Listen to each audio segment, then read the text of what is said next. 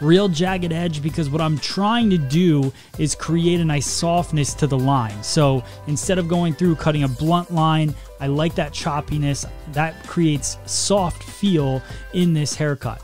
I'm following the round of the head, so we're just gonna work our way around, all the way around to the temple, doing the same exact thing on both sides. So we'll continue doing that, and then we'll start on the next section.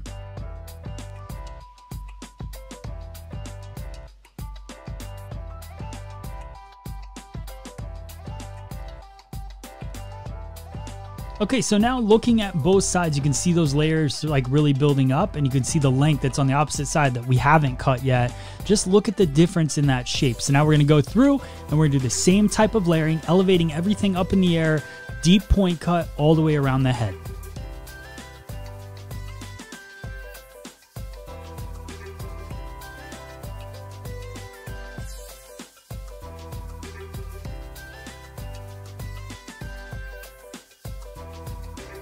All right, so now we've completed the layers all the way around the head. You can see all that movement. This haircut's really turning out cool.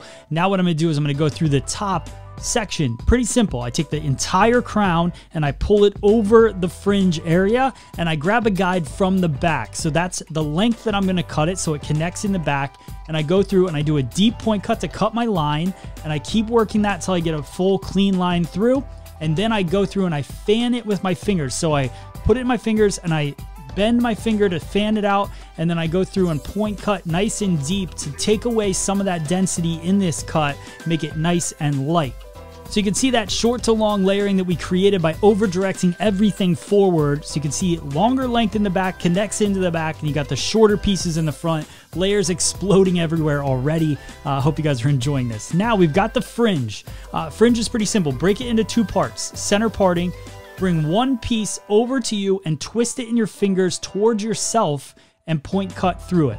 What the twisting is going to do is give you a little extra over direction, a little extra safety net. The point cutting is going to make it nice and soft, so you get the two things that are going to help work in your favor. And then we're going to go through and we're going to slide cut it to blend it right now. So take a vertical section, pull everything in front of the face, use your guideline from the fringe, and just half close that scissor, slide it down, and work your way through. So it's a half close of the scissor, working my way down the hair shaft. Tons of layers. Hope you guys like it. Let me know if you have any questions in the comments below.